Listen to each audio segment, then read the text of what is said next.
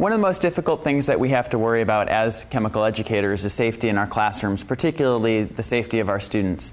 You'll probably see throughout all of these demonstrations that we've all been wearing safety goggles, and one of the most important things that you have a responsibility to do as an educator is to get your students to wear safety goggles when they need them. My students often complain there are a lot of challenges in using safety goggles. You have the issue of they're uncomfortable, they put lines on my face. There's obviously a solution to that, get a pair of goggles that are comfortable. But also stressing the importance of why we are actually protecting your eyes is probably one of the most important things you can get across to your students. So to demonstrate that, I'm going to do a demonstration that you can use in your classroom at the beginning of the school year to show the importance of using safety goggles. So if you want to imagine that this is your eye, and this is acid.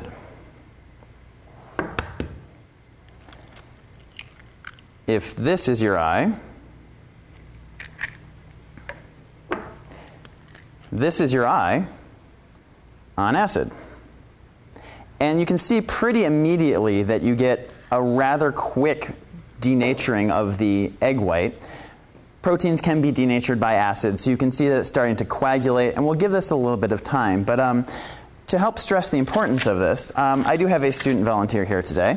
Sean, would you like to put your goggles on for us? And you can probably see they're starting to get some black and some caramelization in the egg here. It's even starting to get to the yolk, and that's getting a little bit more opaque as well. So it's a pretty nasty looking demonstration for students to imagine. And Sean, do you still have those goggles on? And if you would like to take those goggles off, you can see just what great protection your goggles provide for you. You might want to clean up here, Sean. Thank you.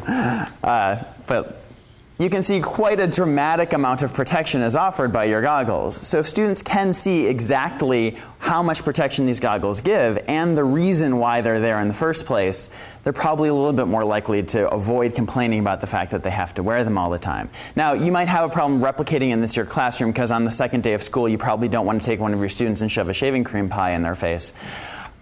Maybe you do.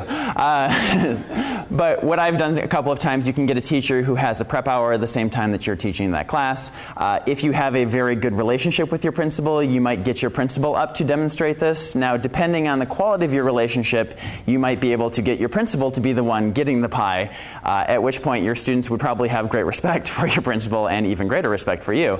But you could also get the principal to come in and give you the pie in the face, and you just have to wipe it off a couple of times a day. But it is a really nice, dramatic demonstration of just what safety goggles do. And if you can imagine something that's not innocuous, like an acid or something like that, that's not shaving cream, then you can see the protection that's offered. And if you look at the egg now, there's quite a bit of coagulation happening and more is happening. There's sort of this black goop at the bottom. The egg is almost completely cooked.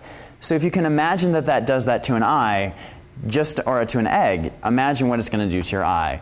So both of these demonstrations aren't the only way that you can get the importance to goggles across to your students. It's a constant reminder all year long until it's an automatic pilot for them to just go in the lab and put on goggles.